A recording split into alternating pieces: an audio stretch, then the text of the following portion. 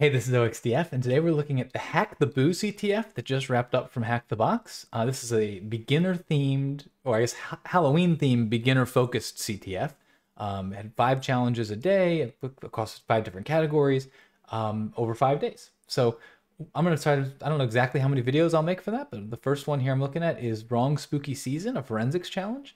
So let's go ahead and take a look here. We can go ahead and see there's a single PCAP file. So we'll go ahead and open that in WireShark. That's it's gonna be a packet capture. It's gonna be network data. And so before we look at any of these packets here, I'm gonna always go up here to statistics and to conversations. And what I want to get here is, first of all, for a CTF, I need to know, did they throw in a ton of loud data and is part of the challenge finding the data that matters, or did they just give me the data I need to look at? And so I can tell very quickly here, there's 15 TCP streams. That's not very many. There's only 2 endpoints talking to each other, so it's .166 talking to .180. So it's going to be a small amount of data, and I can probably afford to look through all of it. I can come over here to the TCP streams and say, okay, .180 is coming in on these different random high ports to always 8080 on .166. So I think 166 must be a web server of some kind. Well, a server of some kind for sure. Probably a web server given the port 8080. Until the very end, or I guess the very top, this one packet here, or one stream here, .166. So the server is now connecting back to what had been the client on 1337. So what I think already is there's probably some kind of web exploitation going on, and they've exploited the server, and they've got execution on the server, and they're having the server connect a reverse shell back to them on port leet. So that's what that's what's in my head is my best guess is what's going on before we even look. The other statistics we can take a look at is the protocol hierarchy. And we'll see the same kind of thing here. So it's all Ethernet, it's all IPv4, it's all TCP, and then there's 2 branches here. There's hypertext, HTTP, it makes up 7% here, and then at the bottom we have data is the following 2%.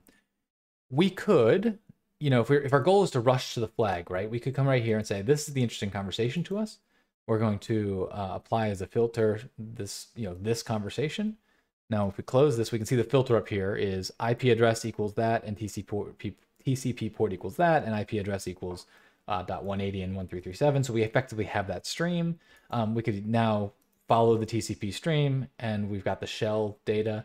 I guess we'll go ahead and look here. Well, no, let's stop. So, but we don't want to see. We're not going to do that yet. We want to understand what was actually going on in this PCAP. So what we're going to do is we're going to go back to the beginning. We'll scroll up to the very top here, and we will follow this TCP stream. And so we were right. It is web traffic coming through here, and it looks like some kind of website coming back. We could potentially save this off and look at it ourselves, but it's probably not. Well, we could. We aren't going to do that quite yet. We'll step forward a little bit. We have more. Now we're seeing assets like JPEGs coming down. One thing to be aware of is that HTTP will stream within the same stream. We could often see multiple requests. So you could see, let's see, if I go back to stream 0, I think there was probably one in there because I saw some binary data. So here's all those HTTP responses. And if I keep scrolling down somewhere, maybe not. Oh, yep, there we go. So there you can see there's some red again, and you can see now it's getting a JPEG and it's getting different pieces here. So it's worth knowing that you might need to look for different things, but a lot of times it's just gonna be all the assets on the page. So we're probably okay to skip ahead a little bit. We got a witch.jpg, another image, another image, another image, and all of a sudden we got something kind of weird. This is what, does this make any sense at all? No, but it's certainly interesting, and we can start to step through again, and we can say, okay, now it's doing this class module resources pipeline pattern, and it's got this stuff here. I don't quite know what's going on yet, but we can step ahead and we can see now we've got a prefix, a suffix, and a C runtime. And now we have a pattern. Again, I'm not sure what's going on, and now all of a sudden, and we will go back and look at that. We'll figure out what's going on. But now all of a sudden I've got a web shell because now we're visiting this E4D1 blah, blah, blah.jsp Java server pages, and the command is equal to who am I, and the result is equal to root. So we've got execution here. Let's step back for a second though and see if we can figure out what's going on. We'll go to the first stream here. And if we grab this, we grab class module loader and copy that, and we go over to Firefox and paste this in. Maybe we'll go to Google first and paste this in. We get the anatomy of a Spring4Shell vulnerability. So this was a big one in the news. We heard all about it, and we can start to scroll through here and look at the different pieces and what are they doing? What are they talking about? And so they say the first thing you want to do is use a post request to overwrite the directory where it's going to be written, and they're going to write to this parent directory one. Then we are going to set a prefix and a suffix of the file to store it in. So we're going to be doing that in there. And this is all, I mean, again, I don't have to go into the details of exactly what's going on here, but here's the first pattern thing we saw. But we could say, oh, this is probably, we probably have a Spring4Shell application here that's getting exploited. So we figured out kind of what the vulnerability is and how they're getting this execution. So stepping forward, we got who am I, we've got ID, we can see we're running as root. We can now see we run apt-y install socat. So they're installing socat onto the server. Now we are running socat to connect back on port 337, and we're execing bash. So this is our reverse shell right here. We've got our shell.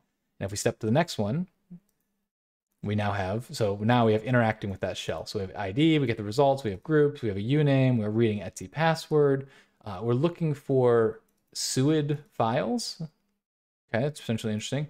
And now we are putting our reverse shell into the bash RC. So that means anytime root logs onto this box, the reverse shell is going to kick off again to connect back. That's persistence. And then we're going to echo something into reverse and then into dev null. That's probably our flag. And then we're going to change mod plus s bin bash. So we're making bin bash run as root by default, no matter what user's running it. So more persistence. So next time a user gets on, they can make sure they can escalate. So we're interested in this string right here. If you do any number of CTFs, you're going to recognize especially these double equal signs, but anytime you have uppers, lowers, numbers, and then, you know, slash and dash, slash and plus, anytime you see that, you're going to start to think about base 64. It can end in 0 or up 0, 1, or 2 equal signs, base 64, right? Now this one happens to be backwards, and they're nice enough to pipe it into rev for us. So we'll jump over here and we'll do the same thing. So we'll background WireShark, although we probably don't need it. If we echo this string, we'll print it to the screen. If we echo into rev, now we'll print it to the screen backwards. That's what that looks like, a legit base 64 string right there. And now we'll pipe that into base 64 minus D to decode it, and there's our flag. So we can, and you know, Java Spring just became Java Spooky, so we're on the right path with the Java stuff there. So we got the flag. Hopefully that was fun and useful. Thanks for sticking around till the end. If you liked the video, give me a like. Thanks. I'll talk to you next time. Bye.